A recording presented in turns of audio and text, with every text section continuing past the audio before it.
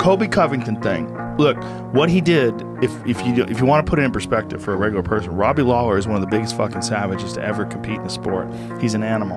And Colby shut him down. He shut everything down. He shut his entire game down. And he did it with an unprecedented work rate.